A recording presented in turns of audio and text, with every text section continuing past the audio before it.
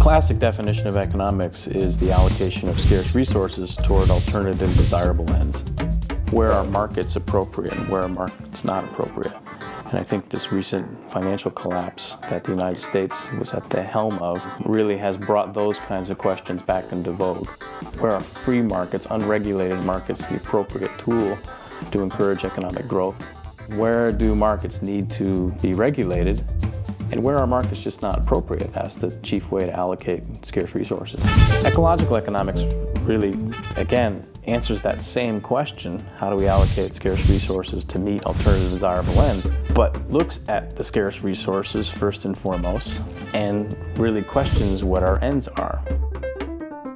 If you open up any chapter 1 of an economics textbook, you see this circular flow diagram, this idea that the world can be broken up into households and firms, and we just need to sort of pay attention to the flows of goods and services and dollars between these two.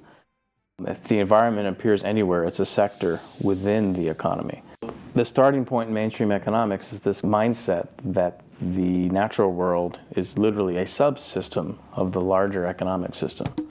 I think we still have that mindset of there's always more resources over the next horizon, or if the resources aren't here, we'll use our military assets to go and secure them. So a fundamental starting point for ecological economics is to turn that on its head. Just to have a new starting point for the study of the economy as a subsystem of the larger ecological system.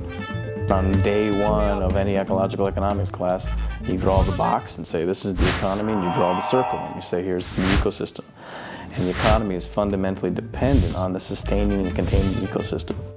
With that as a starting point leads us to very different conclusions about the priorities of economies, about how economies function, and about how we answer that question. How do we allocate scarce resources to meet alternative desirable ends?